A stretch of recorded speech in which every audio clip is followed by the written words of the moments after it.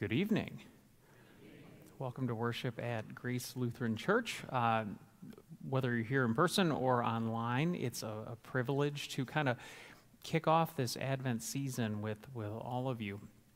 Technically, Advent started this past Sunday, but there's just something about the midweek Advent service that shifts a gear of our traditions, and I think this is where we really start to feel like we're stepping into something unique. And so it's really pretty special to be gathered with all of you tonight.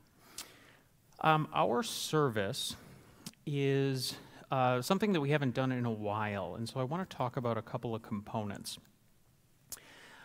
First of all, the Advent season in general is really a lot about light. We light more candles as we get closer to Christmas. That kind of reminds us of the journeying toward the manger and the waiting for the Savior to come. And so it seemed fitting to use this service called evening prayer, which is like the service of light. We get all this neat biblical imagery of the light that comes from Christ as our Savior, kind of woven throughout. And it is a very, very musical service, and so I hope you're feeling a little strong in the vocal cords tonight. What should we look at first? How about, turn to page 4, please. This responsively sung psalm is not something we've done in a long time. And for some good chunks of the service, I'm really thankful to have Scott Benninghoff helping out with cantoring upstairs. And would you lead us in a couple of these psalm verses? Let's just give this a practice.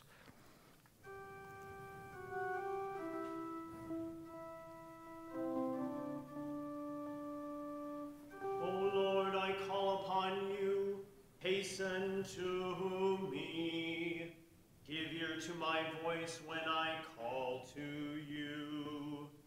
Let my word be counted before you, and the lifting up of my hands as a sacrifice. Set a guard, O Lord, over my mouth. Keep watch over the door of my lips. Do not let my heart decline to you. Choose me my soul and ways upon me and let me not neglect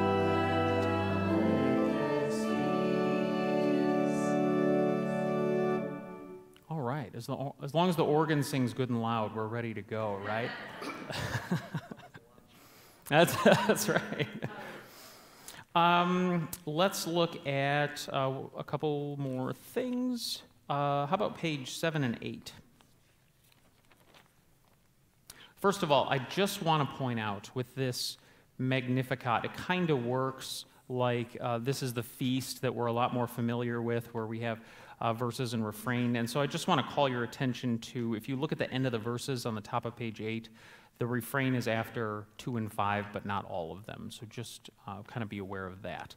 And the second thing is, I always think it's a little bit tricky to do this particular litany prayer that we have there on verse 8. And so I wanted to try out a little of that. And the unique characteristic of this is that when I say, Lord, so do you. So it's not successive. We overlap with that one word at the end of those petitions on pages 8 and 9 there. So let's try a couple of those real quick. On page 8, the first two petitions of the litany.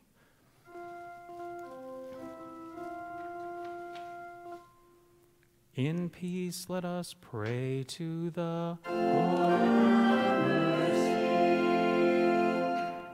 For the peace of the whole world, for the well-being of the Church of God, and for the unity of all, let us pray to the Lord. I think we got it. Fantastic. All right. Oh, one more thing. Can you go back to page 4? I promise I won't do any more of this. At the very bottom, the last part that is ours or yours, the top line after the C didn't get bolded, but that's still your part. So just be aware of that. I think that's logical, though. And we're a very intelligent congregation, so I'm sure you were ahead of me there. Tonight, as a theme, we do what I think is a very kind of logical thing to start out our season of Advent together, and that is we start at the beginning. We go right back to the garden. We have the reading of the fall into sin in the first gospel promise, and we kind of use that as a lens to step into the position of all the faithful people that have gone before us in those ages that trusted God's faithfulness and trusted God's word that the Savior would come. And we use that as kind of a lens to focus ourselves on the meaning of why he came and the celebration that's before us. And so that's our theme for this evening, and that's what we're going to see kind of wrapped around some of our hymns as well as the readings and sermon tonight. And with all of that said, I'll invite you to stand as we begin this service in the Lord's name and with his blessing.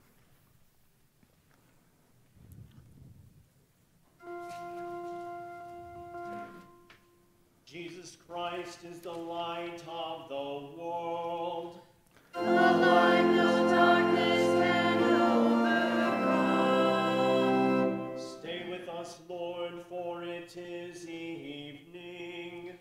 And the day is almost over. Let your light scatter the darkness.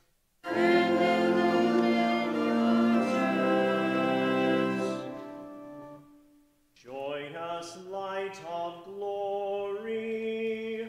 Omnipotent Father, heavenly, holy, blessed Jesus Christ, we have come to the setting of the sun, and we look to the evening light.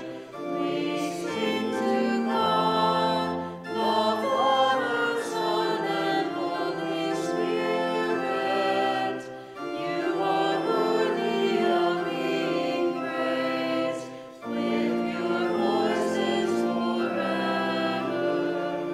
O Son of God, O Giver of life, thine universe proclaims your glory.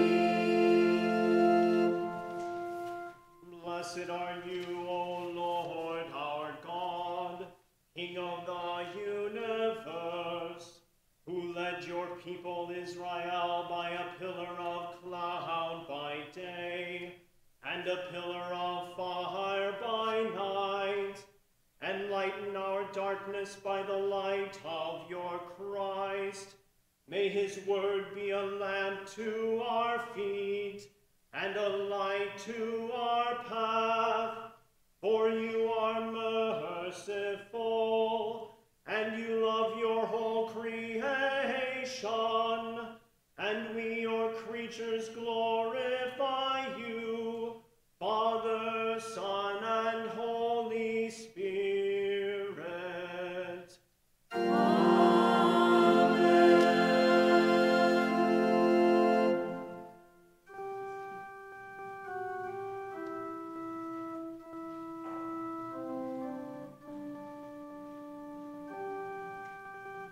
O Lord, I call upon you, hasten to me. Give ear to my voice when I call to you. Let my prayer be counted as incense before you, and the lifting up of my hands as the evening sacrifice. Set a guard, O Lord, over my mouth. Keep watch over the door of my lips. Do not let my heart incline to an evil, to busy myself with wicked deeds.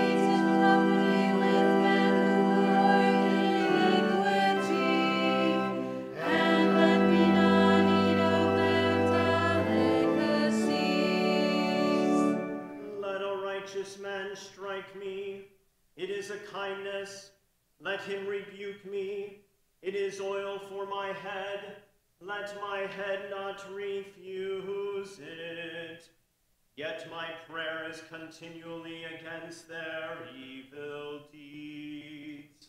When their judges are thrown over a cliff, then they shall hear my words, for they are pleasant. As when one plows and breaks up the earth, so shall our bones be scattered at the mouth of Sheol. But mine eyes are toward you, O God, my Lord. In you I seek refuge. Let me not defenseless. Keep me from the trap that they have laid for me, and from the snares of the evildoers.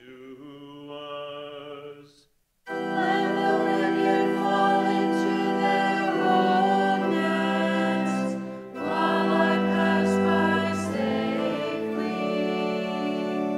Glory be to the Father, and to the Son, and to the Holy Spirit.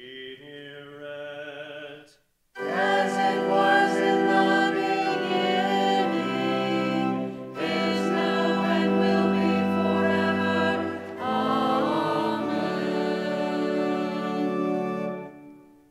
Let us pray. Let the incense of our repentant prayer ascend before you, O Lord, and let your loving kindness descend on us, that with purified minds we may sing your praises with the church on earth and the whole heavenly host, and may glorify you forever.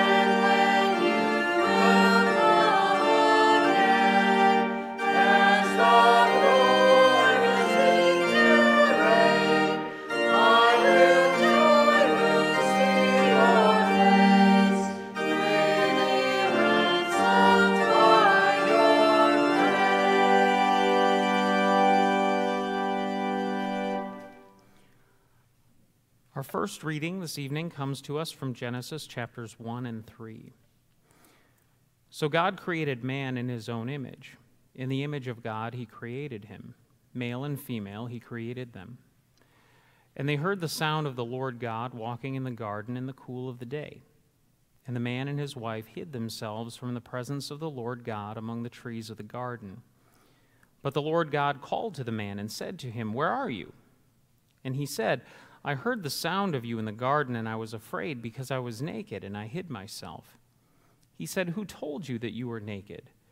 Have you eaten of the tree which I commanded you not to eat?" The man said, "The woman you gave to be with me, she gave me fruit of the tree, and I ate." Then the Lord God said to the woman, "What is this that you have done?" The woman said, "The serpent deceived me, and I ate." The Lord God said to the serpent, "Because you have done this, cursed are you above all livestock, and above all the beasts of the field. On your belly you shall go, and dust you shall eat all the days of your life. I will put enmity between you and the woman, between your offspring and her offspring. He shall bruise your head, and you shall bruise his heel." And our second reading comes to us from Paul's letter to the Romans, chapter 5. "Therefore, just as sin came into the world through one man, and death through sin, and so death spread to all men because all sinned. For sin indeed was in the world before the law was given, but sin is not counted where there is no law. Yet death reigned from Adam to Moses, even over those whose sinning was not like the transgression of Adam, who was a type of the one who was to come. But the free gift is not like the trespass. For if many died through one man's trespass, many more have the grace of God, and the free gift by the grace of that one man, Jesus Christ, abounded for many. And the free gift is not like the result of the one man's sin. For the judgment following one trespass brought condemnation, but the free gift following many trespasses brought justification.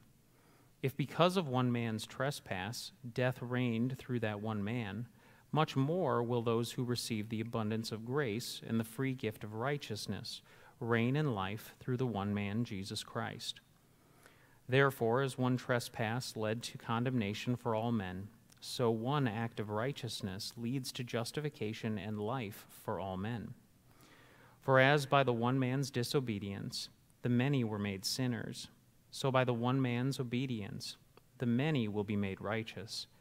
Now the law came in to increase the trespass, but where sin increased, grace abounded all the more, so that as sin reigned in death, grace also might reign through righteousness, leading to eternal life through Jesus Christ our Lord. In many and various ways, God spoke to his people of old by the prophets.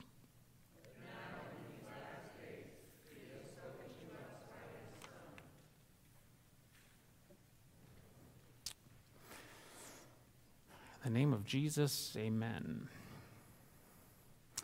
I used to really love a very specific meal at a specific time of the week.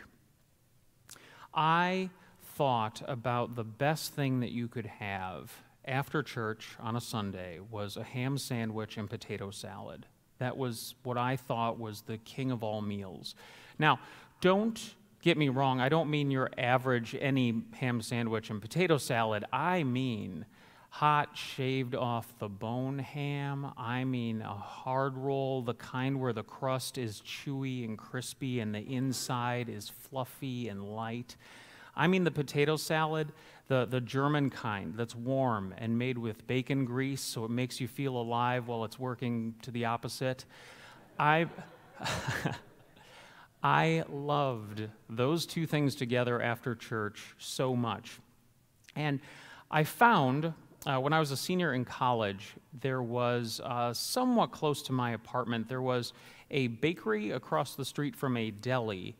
And the bakery would make these perfect rolls, and the deli was shaving the ham and making the potato salad up hot. And I could get exactly that meal just walking across the road if I could make it to both by noon. They both closed on Sunday at noon, and it was the only day they made these things, by the way. And there was one Sunday where I was driving off to the bakery and the deli, and it was a little bit difficult, by the way, to get there at noon. Now, I had my trusty, rusty Jeep Wrangler, which, by the way, it was stick shift, so it was really fast. And it would kind of get me there with the angels and archangels almost every week. But on one Sunday in particular, I was driving down what was Maryland Avenue in Milwaukee, and coming towards me in the other direction was a city bus, which is kind of normal and average. But all of a sudden, on a cross street with some stop signs, there was a pickup truck, and he wanted to beat the bus. And some combination of maybe misjudging my speed because I was sandwich-focused and seeing the bus and wanting to race it meant that he got excited, and I made different lunch plans and started driving a moped around. Now, I tell you, some fraction of that situation was absolutely the fault of my pride and not focusing on the important things in the moment. And I was, for some time, really, really captivated on the idea that I just wanted that moment back. I just wanted to do something different with it. Like any number of scenarios, I wish I was maybe focused more on my surroundings and less on my stomach so that I could slow down or swerve and get out of the way or something like that. Or maybe I would have left church earlier, or maybe I would have just gone to Jimmy John's and got a number 1 for 1 week and could have avoided all of this mess. But the one thing was very clear to me: I wanted that moment back. I knew that I had messed this up. I knew that some of it was my fault, and I just wanted that little sliver of time back. And I think we've all been there. I think every one of us can come up with any number of scenarios where there is a moment when we just did something and we want it back. So imagine someone asks you something and it's a little uncomfortable and you just make up a quick little lie to move on. And all of a sudden you're confronted with it again and you make up a bigger lie. And all of a sudden you're surrounded with bigger and bigger lies about this one thing that was so simple, and you just want that moment back to just get the awkwardness over with and move forward. Or maybe you're on the phone with a friend and the conversation just somehow turns kind of tense and you say some things that the next morning you knew you shouldn't have. We've all had these scenarios where we just want that moment back. I think that's a great way to think about our first reading tonight. And in this season, we're going back to the beginning and that original sin and that original promise of the Savior. And I think it is absolutely fair to say that Adam and Eve, for their lives, wanted that one moment back. I bet they thought over and over at different points about how badly they wish they could have made a different choice. I bet as they were walking out the gates of the perfect home the only one they've ever known, they wanted that moment back. I bet the first time Adam figured out farming, he really wanted that moment back. I bet when their children were born and the uncertainty of the world around them was weighing on their shoulders, I bet they wanted that moment back. When violence and even murder erupts between their sons, I bet they wanted that moment back. I bet any number of times they question, why didn't we just listen? Why didn't we follow the one rule? Why didn't we have vegetables one time? But it was too late. The damage was done. And to their credit, maybe they did kind of try to fix it, right? They do the human thing. They pass the blame. God says, well, Adam, what's going on here? He says, well, it was Eve. And, well, okay, Eve, what was going on here? Well, it was the serpent. And they kind of pass the blame on down. And they try their best to make this go away, but the damage is done. I know before I lost my Jeep, I had tried any number of times. I got in little fender benders and things to fix it myself. I'd go to the junkyard, I'd figure out the bolts, I'd make it work. I could fix it. I couldn't fix it this time. It was too much, and I knew that there was nothing that I could do to make this right, to put this back together. And I think we see that too. When we consider all those moments where we just want them back, maybe when we think about that friend on the phone and saying the things that we shouldn't have said, sometimes they're just not a friend anymore, and the damage is done. Sometimes when the lie spread, our reputation suffers, and it can take any amount of time, maybe even never, to get it put back together. In fact, there is no example where we can reach into the brokenness of our lives and use all of our skills and all of our intellect to put it back the way it was. We just can't do it. So God looks out on a world such as this, filled with people who are filled with regret, who lead lives full of brokenness, and what does God do? God makes a promise. Right there, at the end of our first reading, he makes a promise to send an offspring that's going to take on, defeat the devil, defeat death, defeat sin once and for all, and put things back together. But see, when God makes this promise, he doesn't simply promise it generally or generically to the offspring of Adam and Eve. He specifically uses a singular term for one member of the offspring of Eve. One. And so when Eve has her first son, she says, "I have borne a man, the Lord." Essentially, we have suffered long enough, and now that we have had an offspring, we can go home. This can end. But she was wrong. And so every generation on down, they looked for who is the promised offspring.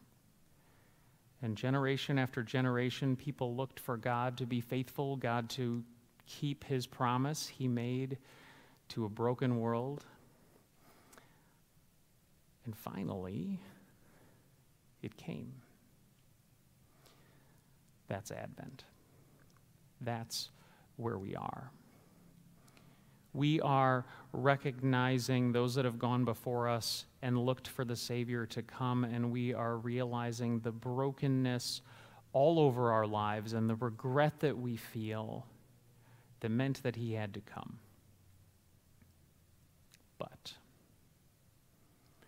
we know we are the forgiven, the redeemed, the baptized. We know where this story goes. We know that God was faithful, and we know that we can take all of that regret and all of that brokenness, and we can cast it at the foot of the cross. We can push it onto him, and in repentance, all of a sudden something happens that we could never do ourselves, and the brokenness is fixed, and the regret is gone, and in its place, peace that can only come from the one that's promised. And so that is how we go back to the beginning, and that is how we start our walk forward to the manger, as we look at all the ways in which we see the wreckage in our wake that is completely and eternally promised to be fixed and mended and perfected in recreation only through the babe at Bethlehem. Amen. Now may the peace of God, which certainly surpasses understanding, keep your hearts and minds in Jesus Christ to life eternal. Amen.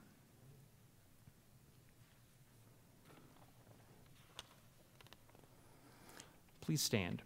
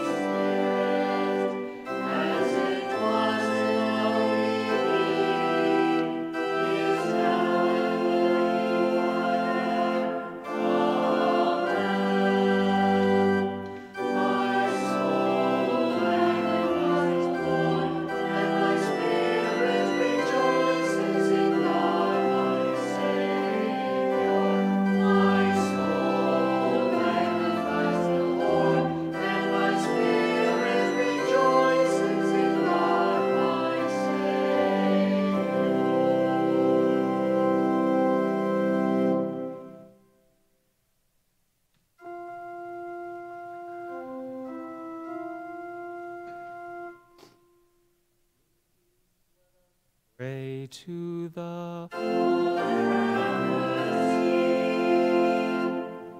For the peace from above and for our salvation, let us pray to the For the peace of the whole world, for the well-being of the Church of God, and for the unity of all, let us pray to the For this holy house, and for all who offer here their worship and praise, let us pray to the For Matthew, for John, for all pastors in Christ, for all servants of the church, and for all the people, let us pray to the For Donald, for all public servants, for the government of those who protect us, that they may be upheld and strengthened in every good deed, let us pray to the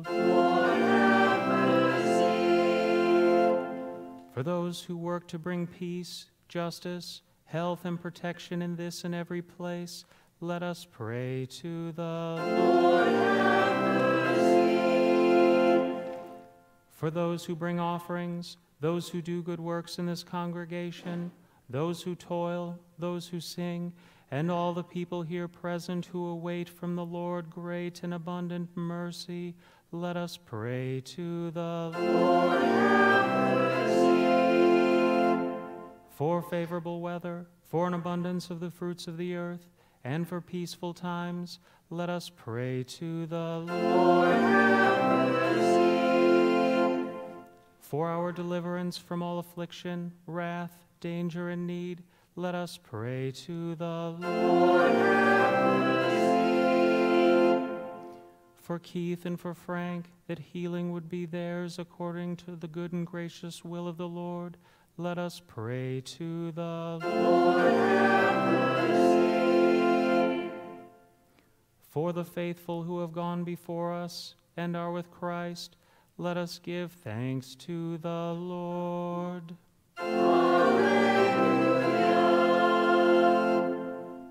Help, save, comfort, and defend us, gracious Lord.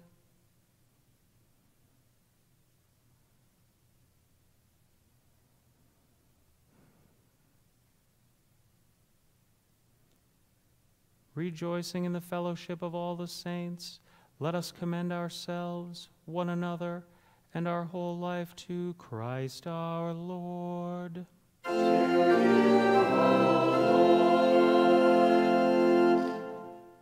O God, from whom come all holy desires, all good counsels, and all just works, give to us, your servants, that peace which the world cannot give, that our hearts may be set to obey your commandments, and also that we, being defended from the fear of our enemies, may live in peace and quietness, through Jesus Christ, your Son, our Lord, who lives and reigns with you in the Holy Spirit, one God, now and forever.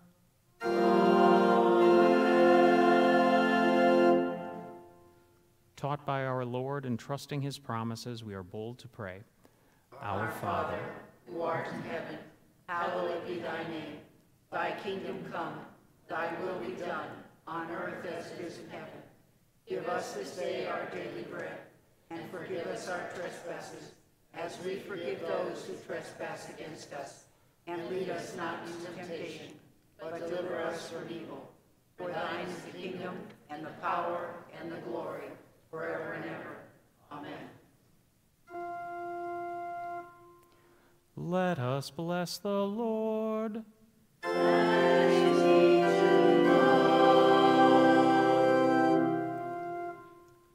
The Almighty and merciful Lord, the Father, the Son, and the Holy Spirit, bless and preserve you.